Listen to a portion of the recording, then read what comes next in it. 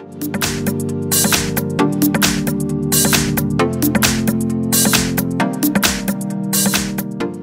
I've got LG G3 and let me show you how to speed up the following device. So at first, let's open the list of all applications, then find and select the settings. Now scroll down and open Smart Cleaning.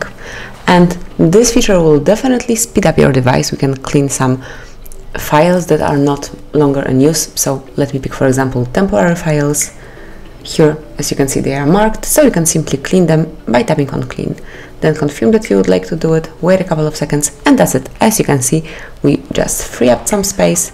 Then let's go to Download folder, and you can do exactly the same thing here. Simply tap on Clean, confirm that you would like to do it, and there's no file here, so we also free up some more space. And that's it. As you can see now, it's all cleaned, so this device, this LG, will definitely work way faster. And that's basically all. That's how you can speed up your device. Thank you for watching. Please subscribe our channel and leave the thumbs up.